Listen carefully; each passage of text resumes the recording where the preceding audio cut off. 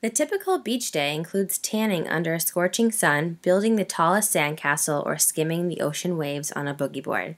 This was not the case on Saturday, February 11th, but snow flurries and frigid temperatures did not stop a handful of dedicated volunteers from coming to Second Beach in Middletown, Rhode Island.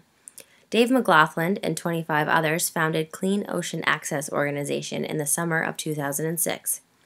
Although its primary goal is to bring awareness to issues regarding access to the coastline, it has expanded to water quality issues as well.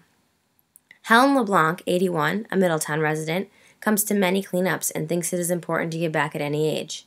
The grassroots organization tests the beach water every Thursday to monitor pollution. Newport resident Scott Wright brings his children Mia, 3, and Fletcher, 5, showing them how important the actions of the next generation are.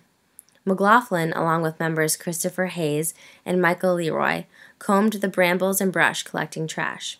At one point, Hayes picks up a red Budweiser can to find eyes staring back at him.